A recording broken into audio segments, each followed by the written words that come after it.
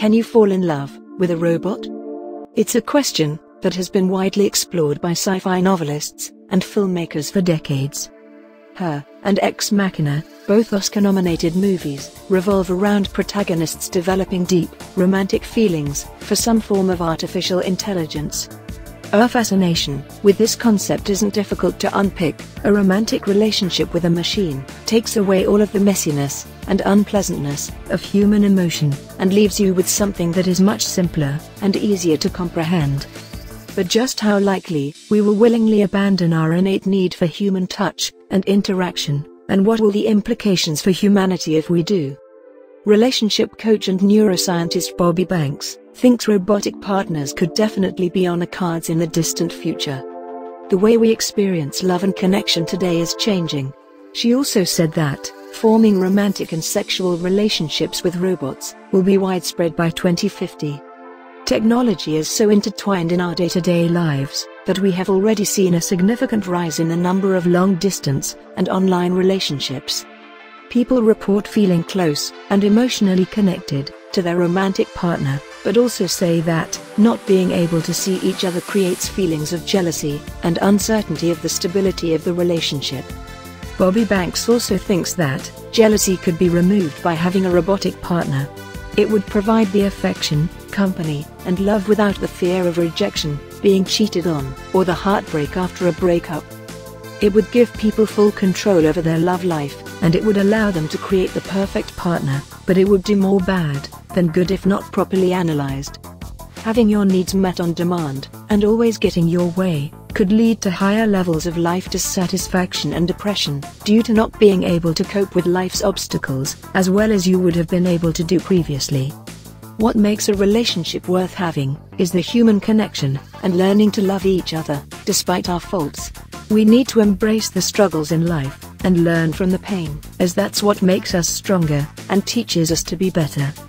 Relationships expert Sarah Louise Ryan has noticed a worrying trend in people pulling away from human connections, as our reliance on the digital increases. The number of people choosing robotic partners will increase unless we address the problems that online dating and technology are causing for our mental health. Sarah also feared that humans are becoming more disposable than ever to each other romantically, ghosting each other, disappearing when the going gets tough, or giving up because of online dating burnout. Due to digital boom, human beings are losing the art of dealing with conflict in real life, and the ability to deal with different tricky scenarios with real human beings includes compassion and love for others. Having witnessed the revolution of online dating, Sarah is worried about how far we are willing to take our romantic lives into the realms of the digital. Virtual relationships is also a huge concern right now. Sarah also told that she has first-hand experience of speaking to singles who have suffered rejection online and inevitably feel lonely, because nothing can ever replace human touch, connection, or the feel-good factor that comes from communicating with someone who has the same wants, needs and interests as you in a partnership. Those who spend their time online trying to fill the romantic void are losing the art of flirtation and missing real opportunities to fall in love. But not everyone thinks like Sarah. Many people consider AI as a hope, a ray of light in lives of people who felt devastated because of harsh life conditions. Several studies have already shown that humans can empathize with robotic forms in a similar way to humans. How and why we fall in love with other humans is a difficult thing to define, but science does have an answer. It relates to our immune system, the release of dopamine, along with other chemicals. Psychologist Robert Sternberg devised the triangular theory of love, where intimacy, passion and commitment are the 3 points of the triangle of a loving relationship. According to survey, we are increasingly alone, and the modern epidemic of loneliness is actually killing us.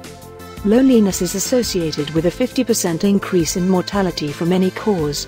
This makes it comparable to smoking 15 cigarettes every day, and more dangerous than obesity.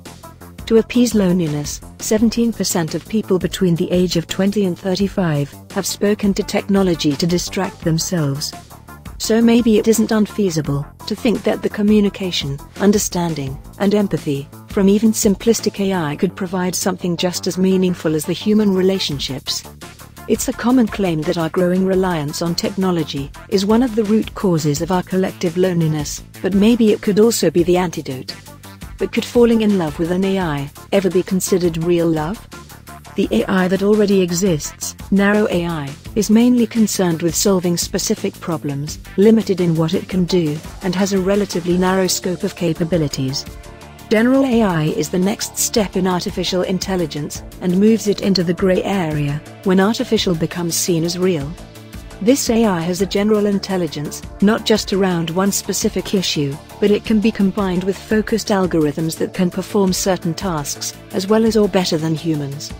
These machines would have the capacity to be more loving, more attentive, more empathetic than any human partner. The true general AI doesn't exist yet, but when it discovered, it could open up real possibilities for meaningful, emotional relationships with machines. For general AI, emotion won't be an afterthought. Experts have suggested that, for truly intelligent machinery to develop, emotion will have to be fully integrated into the mechanics of the device. But before that, sexual intimacy with machines is already happening. There is a growing demand for sex bots, and some men have taken their relationship with their bot beyond the physical, moved them into the family home, introduced them to their children. As technology is growing, people now can use digital technology to optimize their sex lives through recording data, which could monitor things like heart rate. Apps are being introduced now that allow you to control sex toys from any location.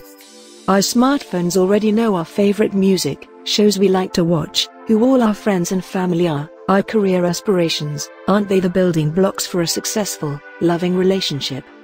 So guys, what do you think? Share your thoughts in comment section, and if you love this video, then give a like, and don't forget to subscribe the channel, and press the bell icon to get instant updates. So guys, that's it for now, see you in next video.